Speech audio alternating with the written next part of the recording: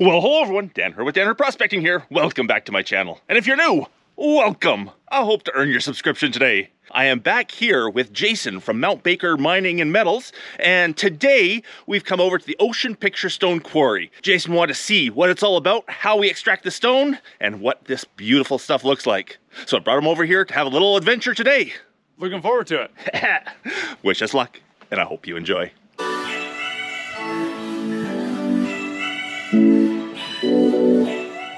Now today we're kind of just playing around, hopefully to get one really good stone broken out so Jason can see the process and see one beautiful stone coming out. But I can't actually, extract too much today because we were up mining doing other stuff yesterday. My truck is full. I have no room in there to put any stone really. We're gonna go for that one real good showpiece today, and then, I'll come back up later on the week and actually get some volume out of here.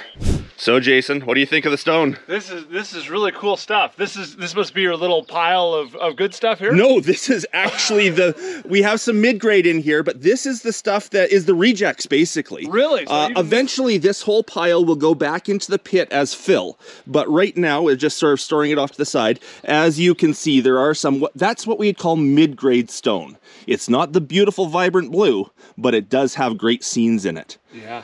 Yeah, cool. No, I think it's a beautiful stone. I'm excited. If this is the mid-grade stuff, I'm excited to see what's at the bottom of the pit. The showpiece we pull out today is, yeah. Now, unfortunately, we had one heck of a rainstorm yesterday, and it filled up our pond, or our pit, I should say. It's now a pond. So luckily, I did think about this ahead of time, and I brought the water pump today. We are going to pump out the water. We're just going to discharge it to the trees over here so it waters the plants. Not that they didn't get enough water last night, but we're going to discharge it to dry. It's not going into a creek or anything anywhere. It's nice and safe, following all the rules and everything. And pump the water out so we can access the, the good stuff at the bottom of the pit. And I should note we were here just a couple days ago and this was almost dry.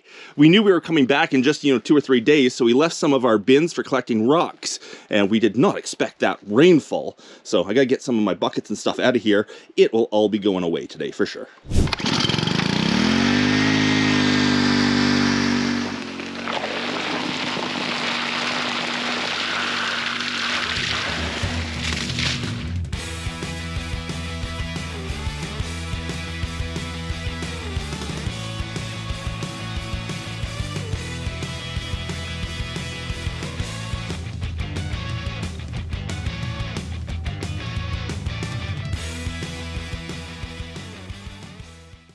Well, that was a lot more water than I expected, but we got her down. Definitely exposed the good spot, the good part of the seam over here. Hopefully today we can get at least one really good, beautiful chunk out of the pit.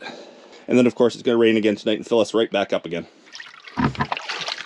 Now we just washed off the stone that I think we want to work at today. Nice piece right on the main, high quality premium seam here. Ideally, if we could get feather and wedges underneath it as well as on top, we might be able to get it out as one chunk. Unfortunately, with so much water right beside it, it's hard to get the ones going underneath. So Jason's on bucket brigade right now. That's me. Because the pump couldn't get down to, the very last little bits here. But if we can get a few underneath to lift it or create a flaw underneath as well as, feather and wedges on top to make a flaw going vertical, we might be able to get that off as one chunk, and then that's the money stone. This could be up to, a $5,000 stone if we get it out as one piece. Let's hope. And it looks like last time we left one rock down below. We'll probably pop that off first just to create as clean of a area down below as possible, to hope that comes off as one. So we'll put one feather and wedge in right there, and we'll see if we can just pop that one little piece off first and, just start getting the process going.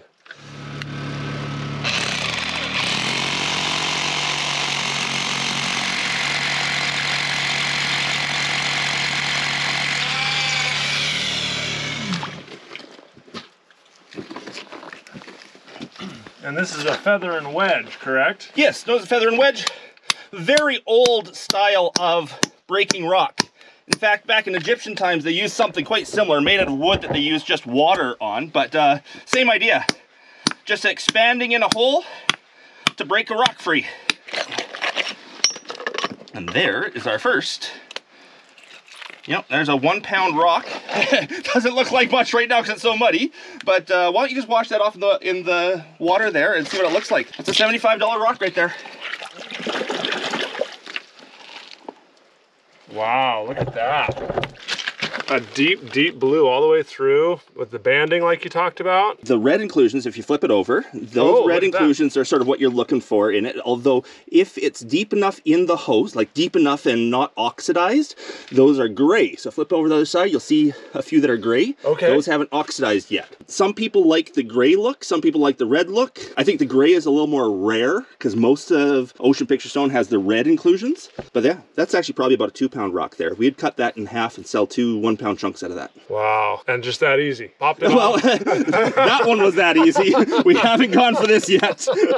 Yeah, no, that's actually cool. It's way easier getting small pieces than it is to extract a big piece. Right. And strangely enough, it's easier to sell the small pieces because it is an expensive stone. It's easier to sell a $75 1 pound rock for someone to put on their mantle for a showpiece than it is to sell a $5,000 rock. The serious collectors will want the big one. Yeah. But you know, the average person that just wants something to show off, they're usually going for the smaller 1 pound rocks. So we sell a lot more of those. Interesting. All right, well, let's go after that big boy there. Now I have drilled 3 holes. 4. 1, 2, 3, 4 down along the bottom, and that's to create a flaw going in horizontally underneath the rock. I've drilled 1 hole up on the top edge here, right at this crack. So there's a natural flaw in the stone right now, a crack going that way. And I've put 1 right on that crack to give it a bit of pressure outwards to hopefully open up that crack as we go. And my first job will be to put 1 feather and wedge in here, 1 feather and wedge in there, perpendicular to the crack. We're just gonna give it a bit of pressure. We're gonna put 4 along here, give it a flaw across the bottom. We'll put pressure on all of them, but we won't try to break the rock because we'll put, you know, a few at the top here to do the final breaking of the rock free. Don't want to put too much pressure on that because I don't want to just break off the top at this point. So we have the 4 feather and wedges as sort of horizontal as I can get them. They're on an angle because, you know, that's how I have to drill them and how I have to swing the hammer. We'll tap them all in so that they're, you know, got some pressure on them. And then I'll go, you know, I'll move my body around so I can stand up top here and swing properly. And then we're gonna work these ones pretty hard in. We're gonna put a lot of force on these to try to get that crack propagating underneath this big chunk. And I've already got a really good pressure on the one that's trying to open up that crack. You never know, it's possible even just these 4 could lift this whole unit. Might break it off, it might lift the whole bank behind it. We don't know until we try.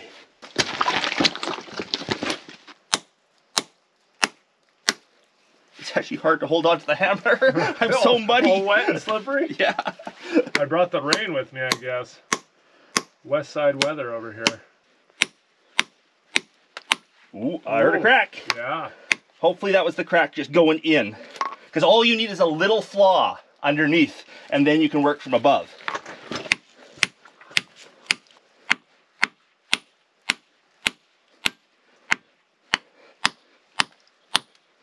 Hearing more cracks. Those cracks are good. Ah!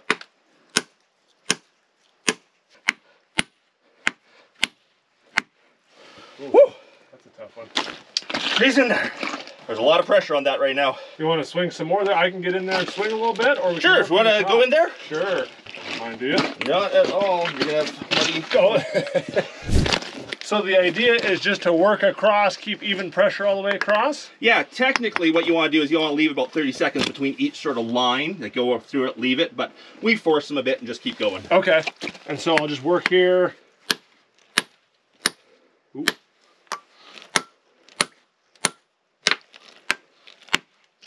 Ooh, that one's solid, yeah. That one's in. Maybe right now give the one underneath your foot, the vertical one, the one that you're standing on actually. Oh, this one here. Yeah, just a couple more hits.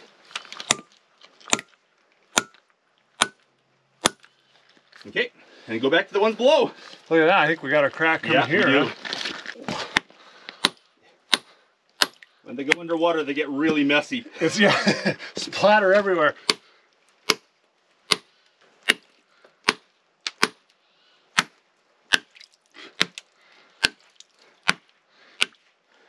Maybe we'll get a bit more water out to continue the job. Yeah, that sounds good. I see you let me do the last one where it's in the water. So to help with the extraction of this rock, we decided just to take off a bit of the overburden on top. And we ended up actually breaking off a good little piece coming. This is usually mid-grade rock on top, but sometimes we actually get really good stuff. Yeah, that's beautiful. Beauty rock there. Oh, that, yeah, I think that made it worse. Yeah, once we wash that off, we'll have to have a good look at to see if it's mid-grade or premium. That looks pretty deep blue. And that other piece that you broke off there, just the little one, there's this one here. There's some okay stuff there. Yeah.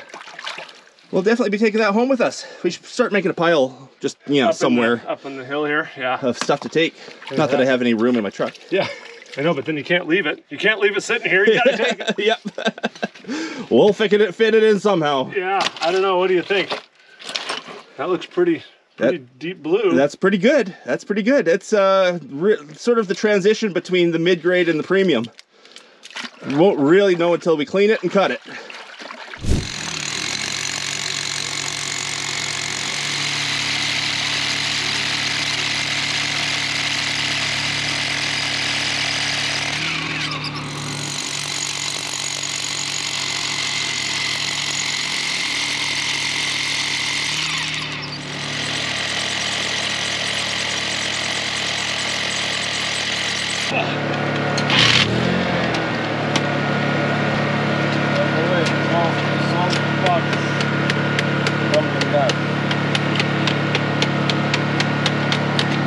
There we go, thank you. What do you want? Just put it up above.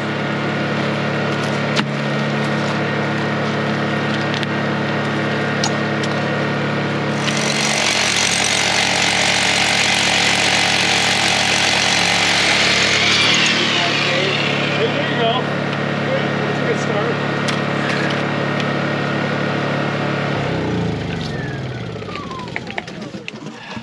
We got room for 3 of them here. We'll see if 3 will do it. If not, we'll put one in between each of them.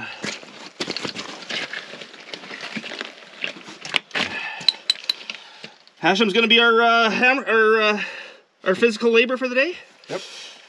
So our buddy Hashem here is gonna be our hammerer for the day, and we're gonna see what we get off. We should have a flaw underneath, and let's hope a flaw along the top brings it off in one big chunk. People are gonna comment on you choking up on the hammer, you know. YouTube is relentless on things like that. Everyone's an expert. Oh, I just heard it go. Yeah, maybe a bit there. We got it coming though. It's coming for sure. Now it's just a case of what comes. If it's just a sheet off the surface or a big rock. Either way, it's gonna be blue. Oh, she's free. Okay, that center one, yeah, just knock her right down. Yeah, oh, they're all going down now. All the way down to the bottom on all of them. And then we'll get a chisel in there and see what we got. You got it? Okay, yep. Here we go. Let's see what we got.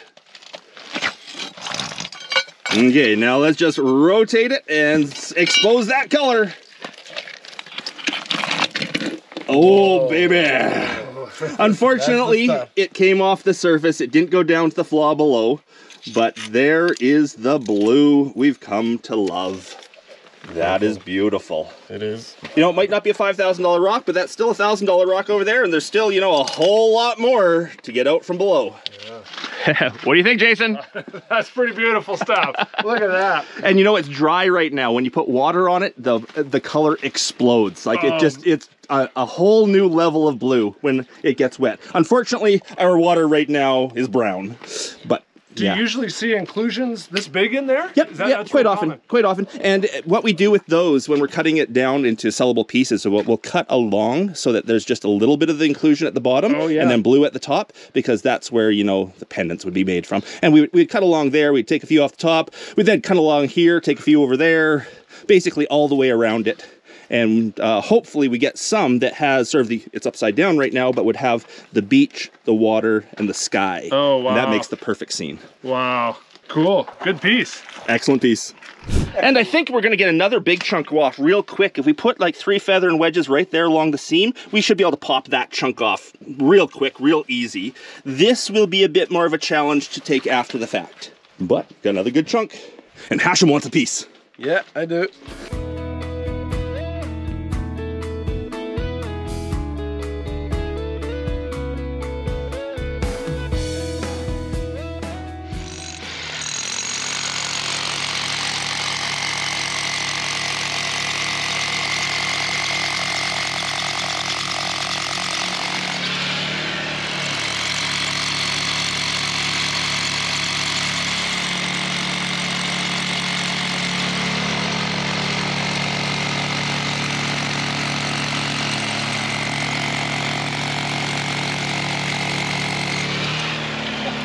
Okay. So we have cheap American labor here to do the hard work. See if I do it right. Canadian supervision's the best, right? Oh yes. Yeah. I love hard work. Yeah. I can watch it all day. You want any in the bottom or? Nope, the flaw on the bottom should be enough for us. Oh, there's something went. Focus on this one out here for a little bit. Yep.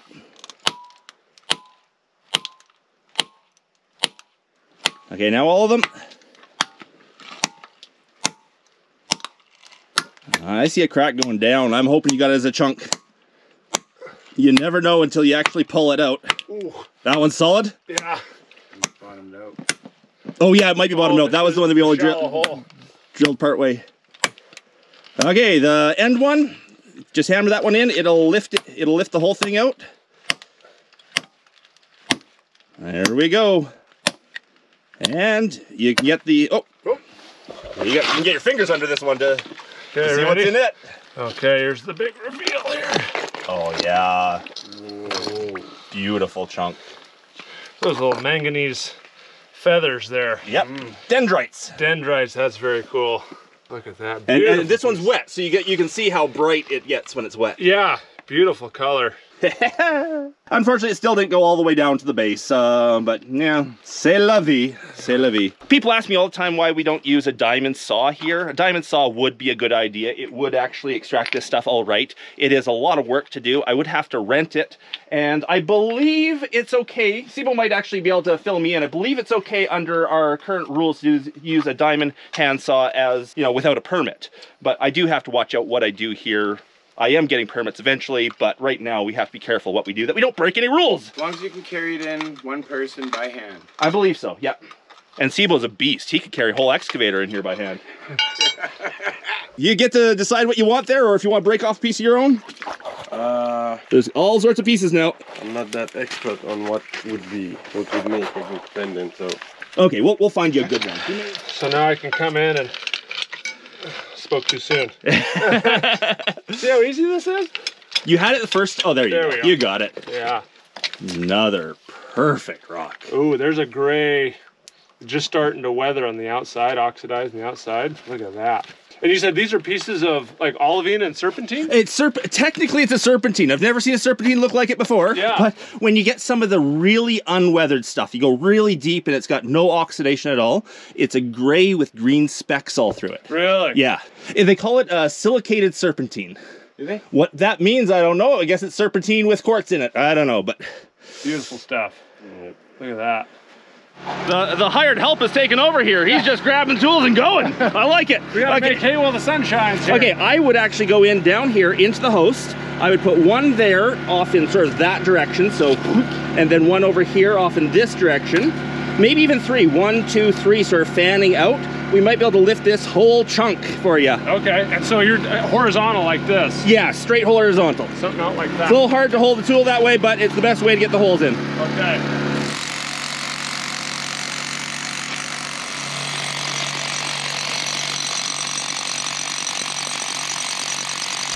Kind of fun teaching Jason how we do things here, because you know, he obviously knows a lot more than me about so many things, but this isn't his style of mining. This isn't his thing, so it's kind of neat to, you know, see him learning along the way the old methods that I use. And you know, when we get down to his place to do the smelting, I get to learn off him the, you know, newfangled smelting. Yeah, they've only been doing that for a few centuries, but yeah, it's really neat sort of seeing the different knowledges working together. I think you're out of gas. I'm out of gas. Yes, I'm out of gas.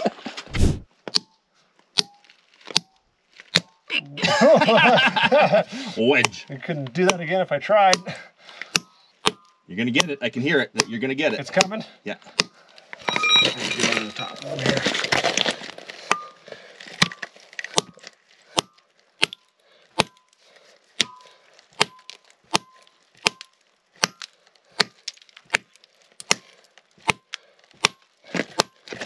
Come on. There's one piece out. Probably stop now and just pull that one piece off. This one here? Yeah, you probably have a crowbar somewhere.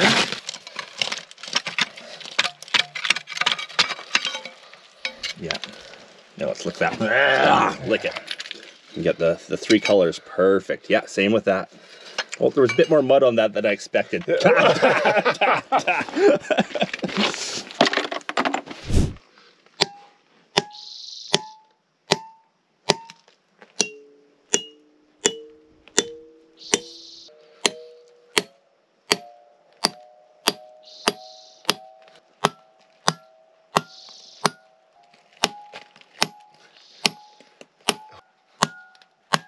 she goes. I hear it.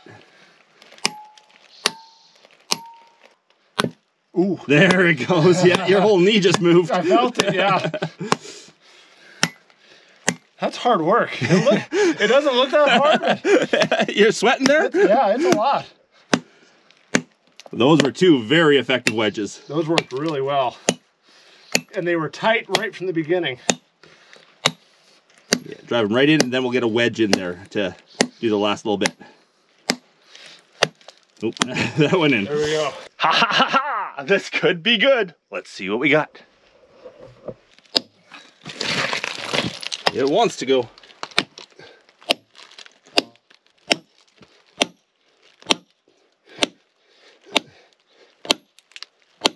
So the top piece up here didn't have much, but the next piece over looks to have it all. Let's see what we got. What do we got here? Oh yeah.